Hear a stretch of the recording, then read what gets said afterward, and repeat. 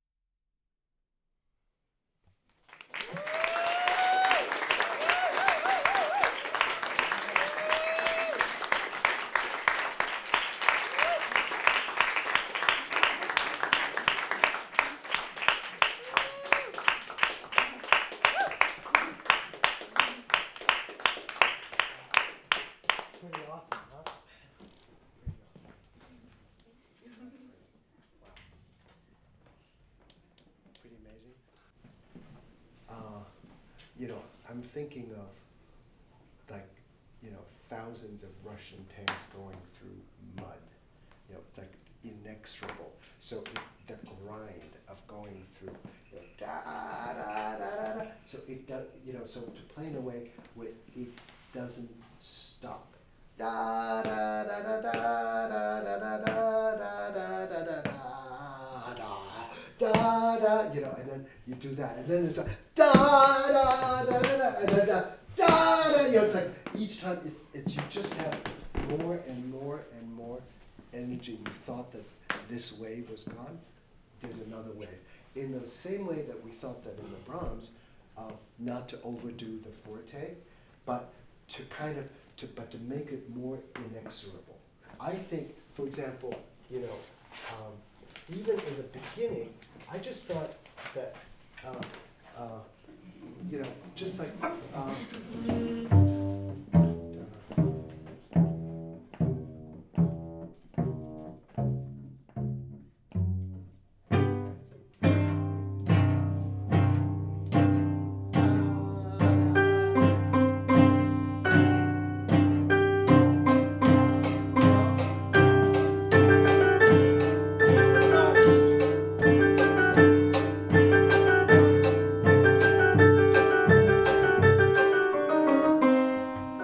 go ahead, just go for it.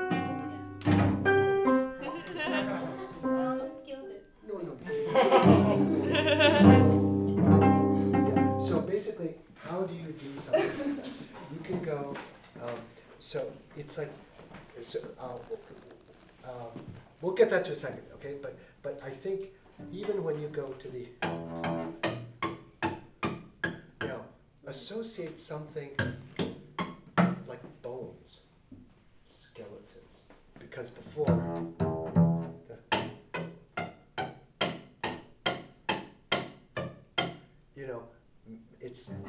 It's that you cannot do, and I think what I mean by so.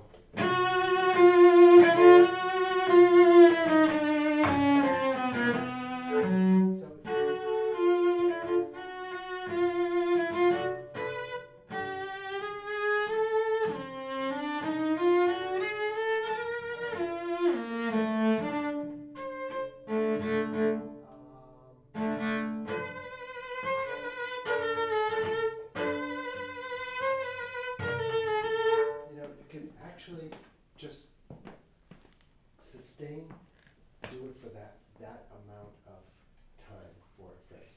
So for this, so basically, you get harder sounds when you play closer to the bridge. You don't need to do that necessarily here. So you go in a slant, right? Or so basically, so the closer you go to here, the harder this is.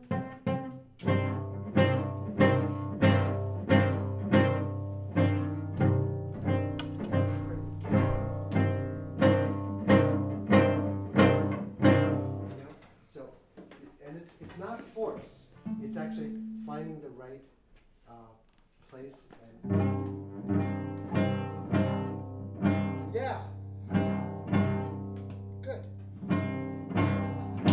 Saving my finger. Yeah. Because you can get blisters. Yeah, but not when I perform. I should have Exactly. do it No. I know what you mean. So just be efficient in your use and know that if you need to perform, you need to develop kind of a callus over like 7 days. So you do a little bit, let it harden, do it a little harden, and then you have a callus. I get blisters every time because I overdo it, and then of course you're like in pain, and but you don't want to do that. In the third movement, I think that making sure that making sure it's beautiful. You did that absolutely beautiful. That's I love the way the topics came out. This phrasing is good, but when you finish a phrase, da da da da da da da, or you hand it off to somebody else, make sure you don't end the phrase, that you actually are passing it on. And by passing it on, this is one of those things, it's like less measurable, but you actually think that you are playing to the rest rather than descending into silence. You're playing, like what we did before in the Bach, da da da da da da da da. ba da. If you create sort of like this is one note, a volume, and the next note is, let's say, naturally the ear might want to say da da. You actually go da. Da. You can do that by using a faster bow on the second note, but sort of. So you could actually play dynamically less, but with, let's say, with faster speed. It's like throwing a ball and you put a spin on it, and it actually goes faster and it like slows down. So you could do something contradictory with sound that actually makes the pause that follows that note pregnant. Ba. So do you mean that the sound is almost actually louder? It's like you almost feel as like if it's you feel like it's louder, or it's more intense. And that is something that makes a phrase go longer. It's like when I was joking with Henry, sort of like, and suddenly speaking softer, but with more intensity. You know, okay, this guy's really weird. You know? This is vastly awkward. But that's, you can do that with music. It goes,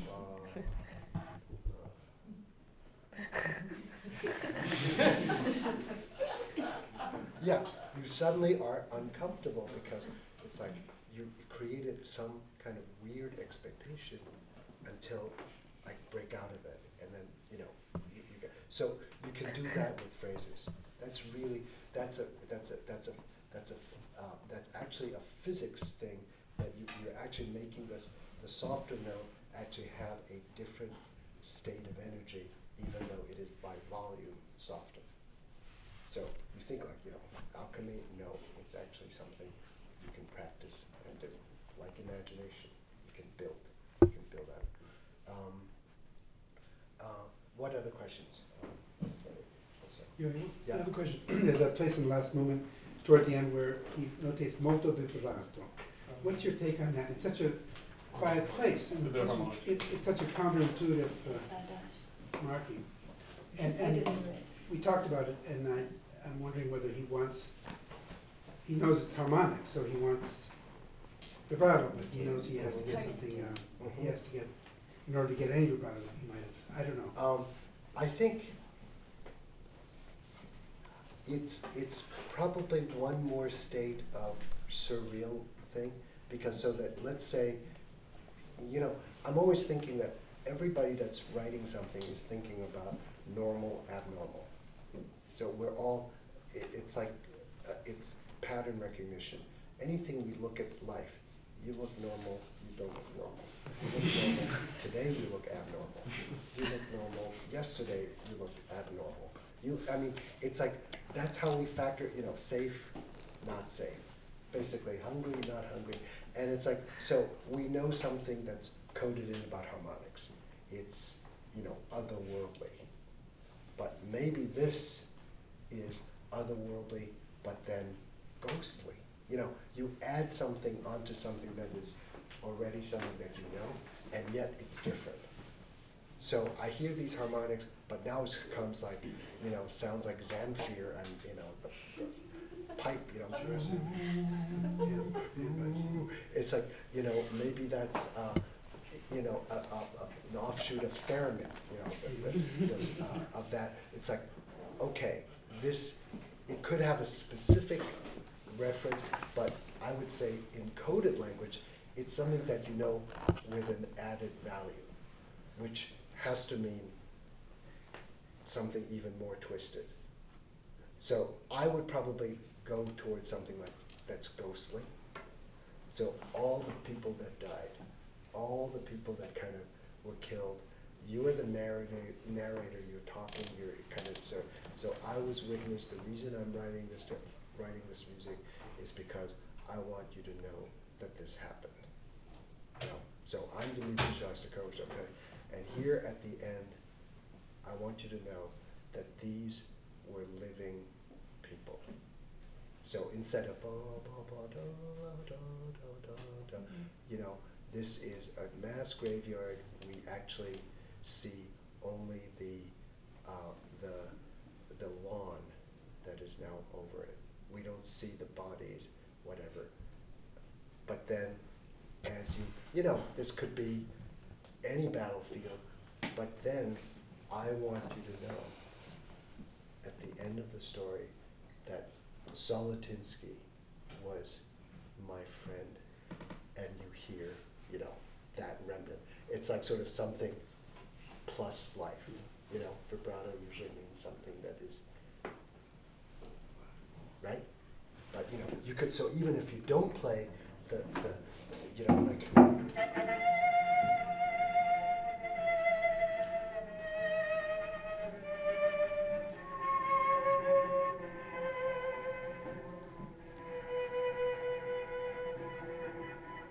you know, you make it expressive in whatever way that you think is, it's not vibrato, you know, but maybe not vibrato as per usual, but something, you just kind of, you know, just go. Just, Well, you kind of go, yeah. Yeah, exactly. Yeah, you just kind of move it around so that you, within the realm of acceptable, you actually get some sound, and then, you know, you kind of bend it. But and for everything, that's why you never play something without character, without purpose, without sort of thinking that, you know, there's emotion, there's a wave, there's something that is activating it, and you're joining that, right? Which you did really beautifully, very convincingly, I think. You're never sure, but I thought it was great. But, does that make sense? I think Slava played once. We once played this trio for Slava, Rostropovich. It was great because he, you know, it was just like a great moment because, you know, he kind of, it's like, he touched okay. Did he premiered it, right? Was he? I'm trying to think. I'm not sure I don't think that so. he did. It was premiered in 1945. That would have been a little too early, wouldn't it? Yeah, I think what he said was that Shostakovich wrote the beginning of the trio and once had a piece of paper and said, you know, is this possible? Da, da, da, da, da, which is impossible to play. And he did it perfectly. And I played it absolutely wonderfully. Right? And so the next thing happens that's part of the trio. He said, and that's the last time I was able to play it perfectly. It's so hard. But it's in the music. Yeah. The fact that I think it's mezzo forte is actually more significant. You know, it's like, it's whatever you had before was the memorialization of something, and now it's like after all this shebang and all that, it's a tired version of that. It's no longer so stentorian. It's more, you know, you know, that is a slower, softer, tired version of what was the, you know, the Jewish theme of I think hunger or something. I'm hungry. I'm Maybe. Mitch. Why do you do that? Thank you.